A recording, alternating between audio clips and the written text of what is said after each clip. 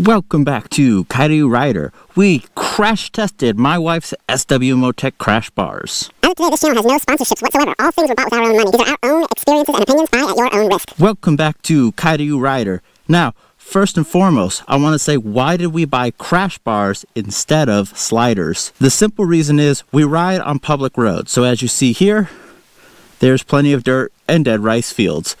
And here is pavement. So when we go down, sliders are great on the road. Crash bars are okay. As for in the dirt, crash bars can be a bit better. And you never know if you're going to slide off the road into the dirt. So these can be very useful. The other nice thing is these, if you can see from here in the front, they stick out a bit. So yes, they protect the radiator, they protect the bike, but they also protect the passenger's foot pegs and legs. So yes, there's less flex. You could argue it may do more damage to the frame, but it will protect the rider, i.e. my wife, i.e. my favorite person. So what happened in the crash? Well, as you see, we have these budget sliders, which did pretty much nothing whatsoever.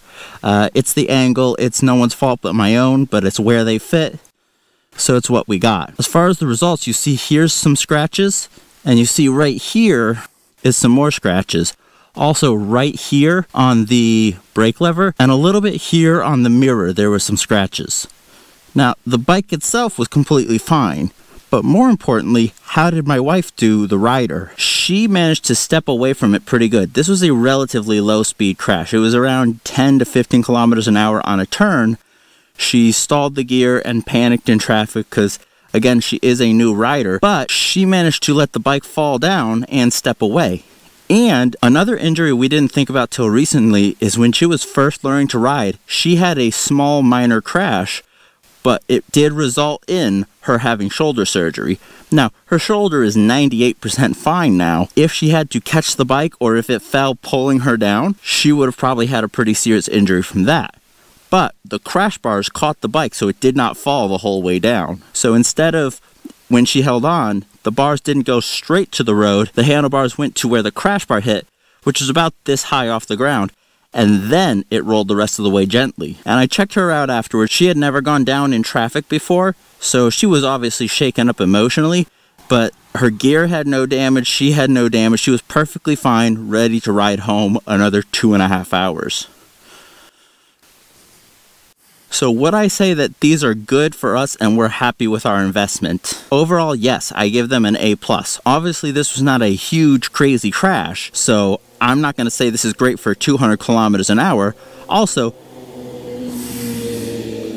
generally, they are very strong, they're very clean, easy to put on the bike, and they look like they belong on the bike. Other than our little decorations, they don't look like something that was added. They do look like a factory fit thing. And I find them relatively attractive. It helps that it is black on black. And again, the installation was very easy.